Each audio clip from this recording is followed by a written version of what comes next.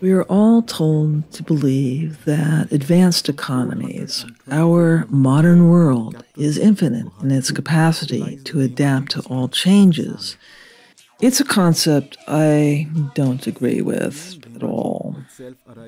Our modern advanced economies are godchildren of a mild, relatively stable environment.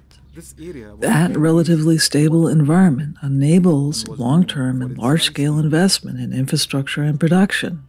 Without that predictability, we can't anticipate a return on investment.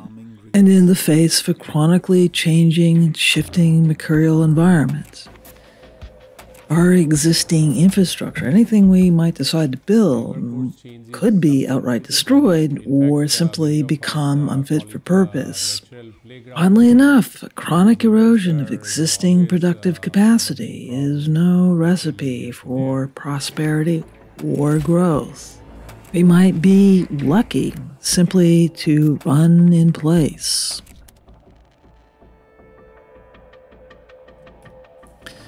The flooding crisis in Damaji lays bare these dynamics. Damaji is a poor rural district of the northeastern Indian state of Assam, historically abundant in water because of the many tributaries of the Brahmaputra that flows through it, and as a result, it is a region intrinsically prone to seasonal flooding. And historically, the regional communities were perfectly well adapted to handling monsoon season. They knew how to build, where to build, and how to defend against the floods that would come every year. But that has changed recently. In the last decade or two, the region has been subjected to frequent, devastating floods, made significantly worse by the economic development pursued since the 70s. The region's rich soil attracted immigrants who cleared the forest for cropland, along with the other forms of deforestation pursued everywhere around the world. Without the flood mitigating benefits of regional forests that trap silt washed from the mountains and which deflects and buffers the ferocity of a flood, the region has suffered soil erosion and smothering deposits of sand in a process that alters the very river itself. In short, a combination of climate change and economic development has now resulted in the people in this region, suffering a striking decline in their own economic prospects. I have my doubts that modern society, a modern economy will show the flexibility necessary to adapt to emerging circumstances.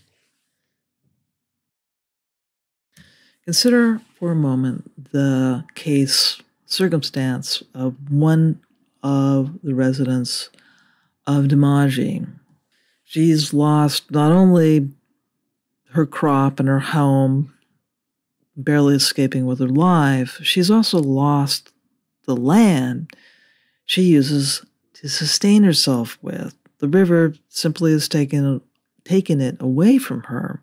She is left with absolutely nothing, including the land she had been cultivating. What does the concept of property even mean in an environment like this, where Mother Nature enthusiastically engages in frequent hostile takeovers of territory we used to be able to consider somewhat permanent and enduring, which a lending institution would accept as a collateral for a loan? And I'd like to suggest that this issue scales up.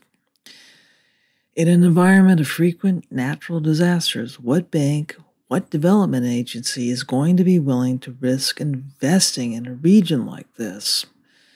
Because even if they could surmount the issues of ensuring the construction of a project, will the climate remain consistent enough over enough years to actually reap a return on investment?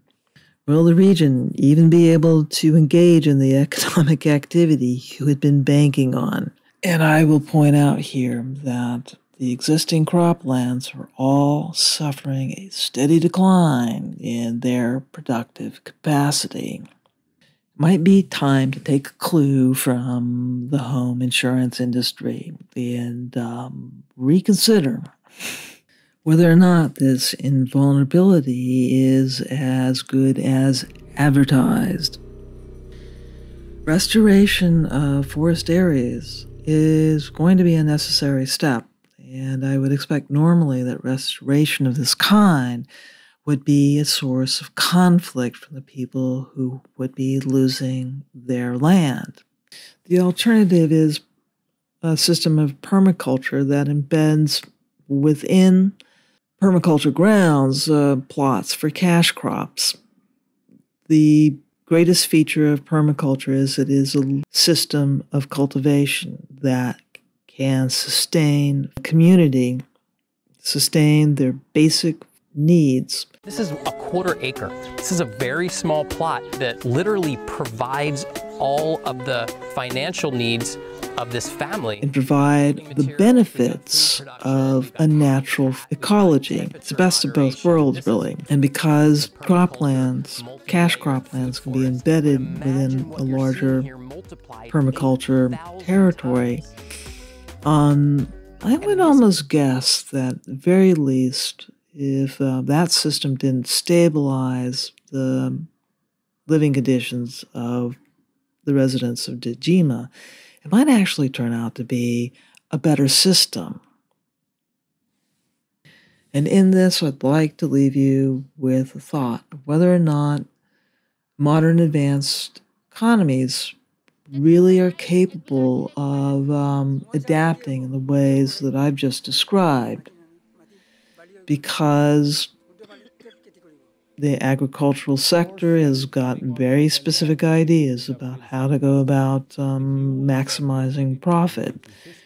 These modalities are not exactly fit for purpose, or may not, for large portions of the world. It's just not going to work. Beyond that argument, I would like to direct your attention to a series of articles that have been appearing in the New Republic and helpfully titled, How to Avoid Food System Collapse. And they aren't talking about rural districts in India. They're talking about food collapse, food system collapse in North America and Europe.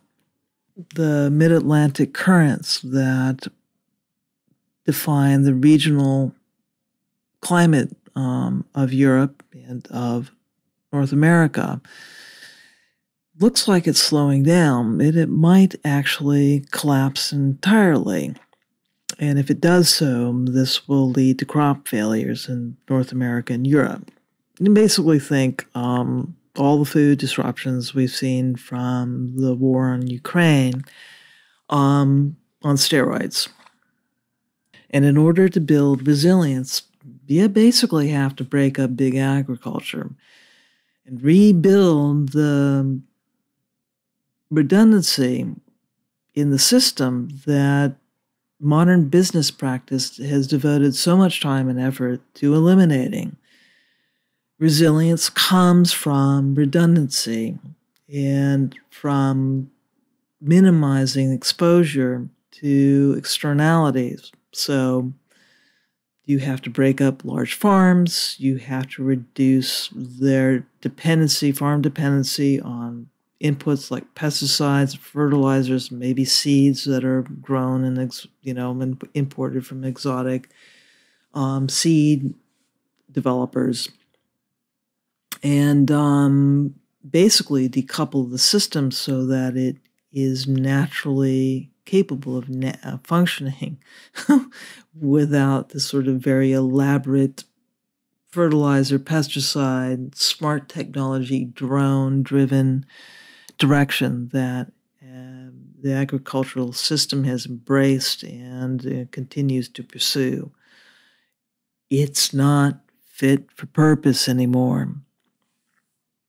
And outside of that, in general, our modern economy, especially in the United States, has been the victim of far too little antitrust. We need to actually become much less efficient if we are going to save the concept of a market economy in the first place, which I think the United States is supposed to be the champion of. But yeah, that's another topic. The article, it's a very telling point. The article near the end specifically mentions that local communities who had been pursuing food resilience for themselves ended up being better able to adapt to the disruptions brought on by COVID supply chain disruptions. And so I'd like to suggest that there's ample proof that this process of resilience, building resilience, is generally a good idea. But I would push it to go a little bit further because climate change will dramatically affect food security everywhere. But it's also incumbent on us to ensure, in our communities, to ensure that we can cover the basics. That's food, that's water, that's energy, that's housing. And I think housing is probably the least worrisome priority, but pays to consider these issues.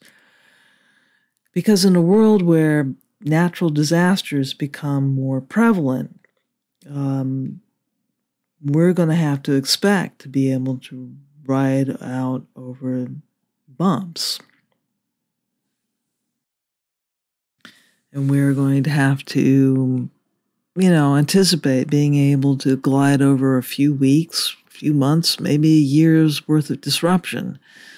It sounds pretty crazy, but I'd like to point out that Asia is currently baking to death and being drowned in torrents of rain. China is having a wonderful time right now, while heat waves are devastating most of India.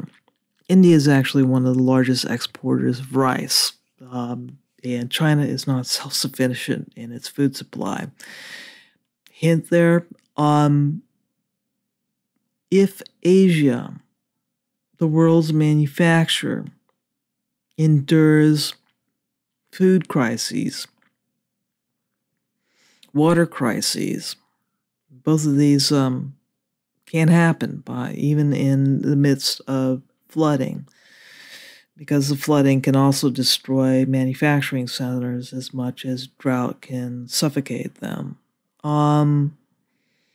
If Asia ends up shutting down, that means that the world's manufacturer will shut down. And that means that the world's manufacturer, who supplies all the equipment that builds all the things that we might build domestically, also shut down. Or, one Petrushka doll further, all the components that are used to build all the machines that would be used for national onshore production would also become quite scarce. The nasty reality is we live in an extremely interdependent world, and it doesn't take much more than the right Jenga puzzle piece being pulled out from the edifice of the world's modern economy to bring the whole mess into a state of collapse, at least for days, weeks, months, maybe a year. That's the real reality we have to come to terms with. It's what Mother Nature is, that's the challenge Mother Nature is putting in front of us, and it's up to us to adapt or die.